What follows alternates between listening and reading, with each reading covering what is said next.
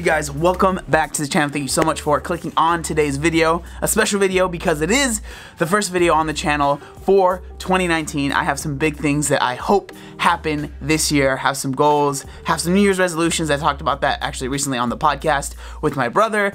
So I'm fired up for this year. But before we get into anything like that, let's start the year off right with a workout.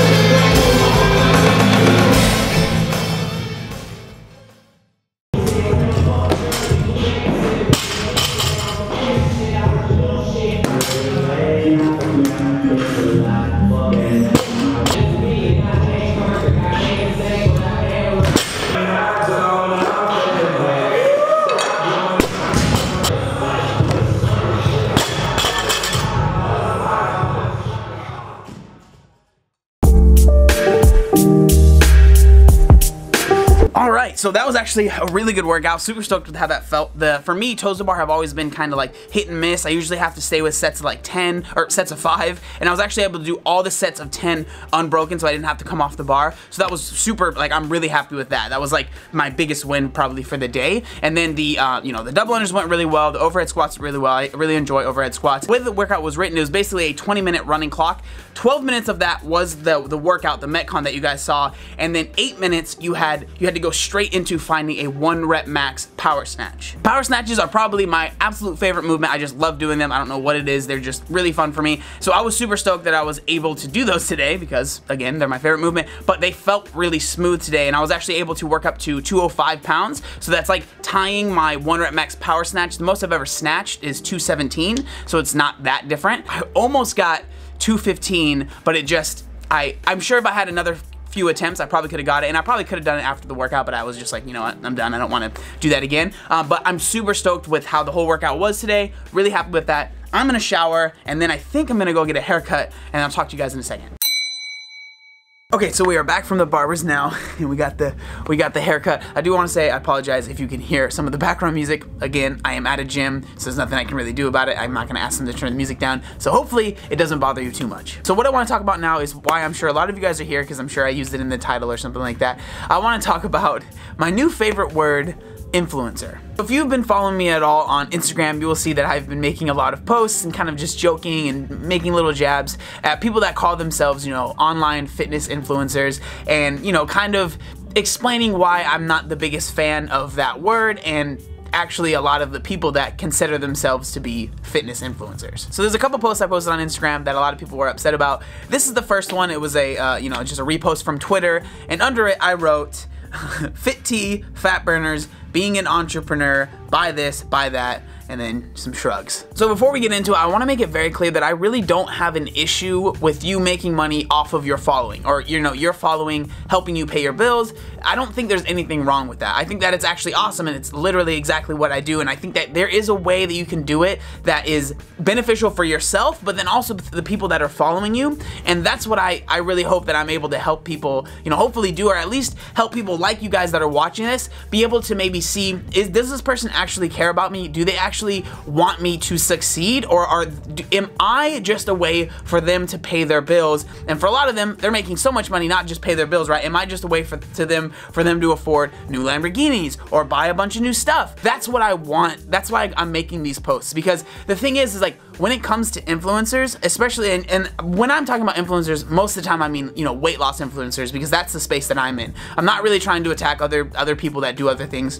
For me, I'm in the weight loss space when it comes to Instagram and stuff like that, right? So the fact of the matter is that there's people making a lot of money, and they're completely lying to their followers. So that's the issue that I have. So that's why I wrote, you know, these fit teas. If you're following a weight loss influencer and they start promoting a fit tea that, one, you know for a fact they did not use to lose weight, and two, anybody in their right mind knows this fit tea is not going to help you lose weight, but this person is promoting it, they're making money off of promoting that, and in turn, they're basically, because what they have to post, right, is this helped me lose inches or whatever, they're making money off of lying to you. That is the issue that I have. I don't have an issue with you know, putting something out there that actually is helping people lose weight or whatever it might be. But when you are straight up lying to people and saying this thing works, that's the issue that I have. And now another thing, I've talked about this a million times, but another thing I brought up was the fat burners. Obviously, I can't not talk about that. Honestly, like, I think that the fit teas are a lot worse, and like the wraps and stuff like that are a lot worse than fat burners. The reason that I have such a distaste for fat burners is literally because they're called fat burners. So if you're somebody that sees that and you don't know much, you're gonna see, oh, this thing is a fat burner, it's going to help me burn fat. Now, there are useful things in fat burners, right? There's caffeine, a lot of times they'll help you move around a little bit more, which will in turn help you burn a little bit more calories, but they're not actually burning fat. So that's why I really am not a fan of weight loss influencers, people that have lost a lot of weight promoting fat burners, because, you know, the general public is gonna see that and think, okay, I need that fat burner to have those results. That's why I have such an issue, so that's why I talk about them so much. And then the last part was the entrepreneur, and I actually got a lot of people messaging me, people that are my friends, that were upset with me about saying that.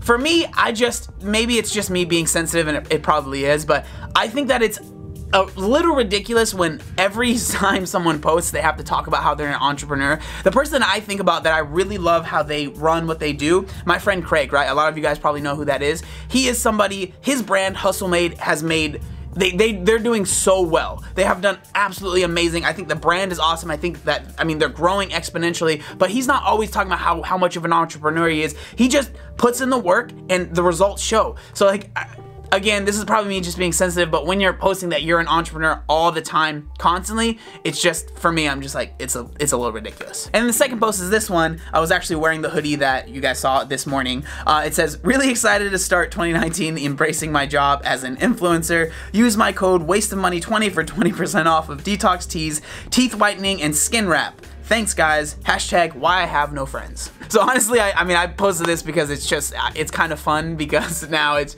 people like get upset with me, but the way I think about it is if you're genuinely upset about the stuff that I'm saying, I think that says more about you than it does about me. So it's just kind of fun, like ruffling some feathers, I guess. But on this one, I actually got some really good comments that I wanted to reply to. I replied to in the comments, but I wanted to reply to on video because they're seriously good points that the person made. So I want to explain myself on them. First one was, I swear I'm not trying to be a jerk. I'm just wondering what happened when you changed your mind about all this. There used to be quite a bit of peddling products on your page, Quest, Gamma Labs, hosting diet bets. Why make fun of people who do exactly what you did? Why was it okay for you so long, but now it's not? So for me, I used to promote Quest a lot, Gamma Labs, and then with diet bets. We'll talk about diet bets at the end because that's kind of a weird topic for me. But with Quest, that was literally like, I used to eat Quest bars as I was losing weight. There was something that I used my whole journey before I was ever connected with them. I was using Quest bars. So when they hit me up, it just made sense to me because I actually really enjoyed the product. So I was like,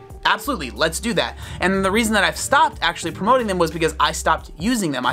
You guys know that I don't eat dairy, I don't eat any whey protein, that stuff just doesn't sit well with me, so I'm not gonna promote something that I don't use anymore, so that's why I stopped promoting that. I genuinely don't have an issue with people promoting stuff that they actually like and they actually use and they actually believe in. Protein bars and protein powder, I think that it works. It's protein, right? I don't have an issue with that. And then with Gamma Labs, again, I've always used pre-workout. I've liked pre-workout before I worked out, so it just made sense. I really liked the flavors. I thought it tasted good, but I stopped really using them very much, so I just let them know like, hey, I'm not using the product anymore. I don't really want to promote it, and so we cut ties there. So that was the, you know, that's what happened there. Diet bets, that's a whole nother story, and that's one that I'm honestly, I'm bummed out that I was promoting that, because I have some feelings that I'm going to explain now. Before we get into that, I think that there is a way to do diet bets that can be beneficial for everyone involved.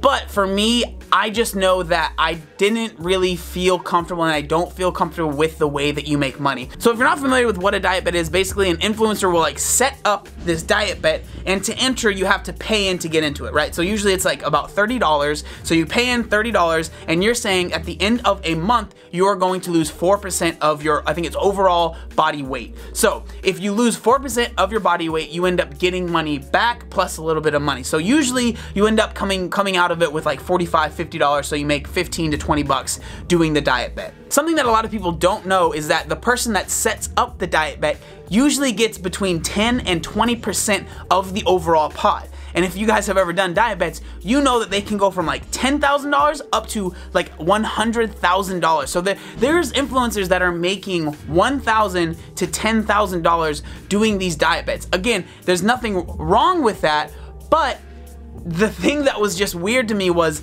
the only way that you can make money off of a diet bet is by people failing. And so for me, again, these are just my thoughts. This is why I don't do them. But for me, I didn't feel good about making money off of basically other people failing. So I'm honestly not sure if people know that the people that are hosting diet bets are making that much money off of them. And again, there are some great hosts that really, you know, spend time in, because there's like a diet bet page that it's its own like group of people that are super supportive of each other, and there's ways that you can set up, you know, you can earn things for being in the diet bet. And I think there are ways to make it so people have the best chance of actually winning and getting some money back.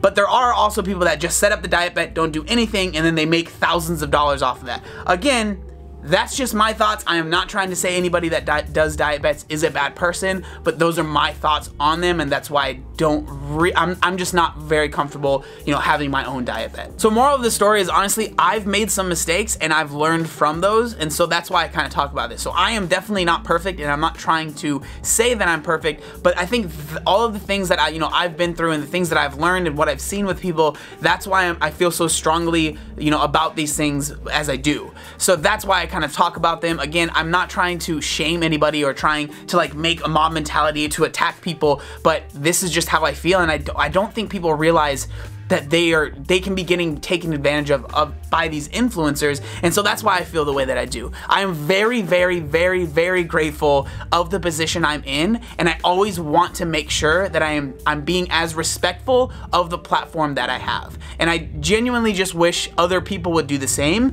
A lot of people, it seems like they get the platform and then they realize I can make a lot of money off of this platform, and that's all they start to care about. Again, there's nothing wrong with making money off of your platform, but I don't think it should be your one and only goal. Especially if you're a weight loss influencer. I think that you should focus on, you know, why you even got the following that you do have, and you should try and be respectful of that, especially when you know that a lot of the people that are probably following you are very, very, they don't know much about weight loss. They're very naive, and they will believe what you say because you are the person that has achieved what they want. And so that's why I feel so strongly, and that's why I post about it, and that's why I have a lot of people in my DMs that are friends of mine that are very upset at me right now. But again, at the end of the day, I care more about the people that are, you know, following me and really trust me for my opinion than I do about people that, you know, are making hundreds of thousands of dollars off of their followers. So if this video was able to explain, you know, how I feel about influencers, I'm not trying to stir the pot a bunch. I'm not trying to get a bunch of people like riled up. I'm just trying to explain myself. I don't think I really want to talk about this very much more in the new year. I want to focus on positivity, but at the same time, I want to be real and let you guys know what's going on. So, you know, those are my thoughts. That's why I, you know, post about the things that I post about, and that's why I feel the way that I do. So I would love to hear your stories. If you have stories about, you know, things you've tried that maybe didn't work out, or just, you know, stories in general, or what your thoughts are about everything that I said, I would love to hear that. I would love to hear what other people are thinking that aren't like, you know, influencers, that are just people that are, you know, being, you know, following these people, and maybe you've noticed changes or whatever. I don't know. I don't know how you feel. I would love to hear about that. But with that being said, thank you guys so much for watching. Make sure you like, comment, and subscribe. There was one other thing that I wanted to say. Oh yeah, look up if I am. Obey the warning signs, and when there are flashing lights or wigwags, don't attempt to cross until they come to a complete stop.